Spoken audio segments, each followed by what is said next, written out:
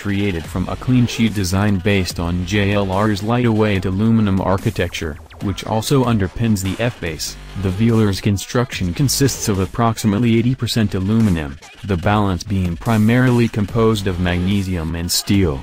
With a wheelbase of 113.2 inches and a 189.0-inch overall length, it's approximately 2 inches shorter than the Range Rover Sport in both dimensions and roughly 17 inches longer than the Evoque. The LED headlamps are reportedly the smallest units fitted to a Land Rover product yet, and their sleek design teams with flush door handles to help the Velar earn a coefficient of drag of just 0.32, making it the most aerodynamically efficient Land Rover yet. Range Rover says the interior design is the product of reductionism, which is meant to offer an uncluttered environment. Hidden until lip controls, they illuminate with a touch, add to the calming effect of the interior.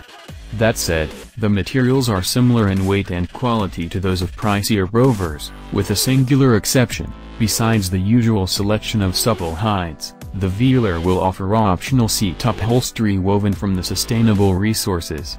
Developed with the assistance of European textile manufacturer Kvadrat, the material will be offered initially in a dapple gray color paired with synthetic suede inserts of ebony or light oyster.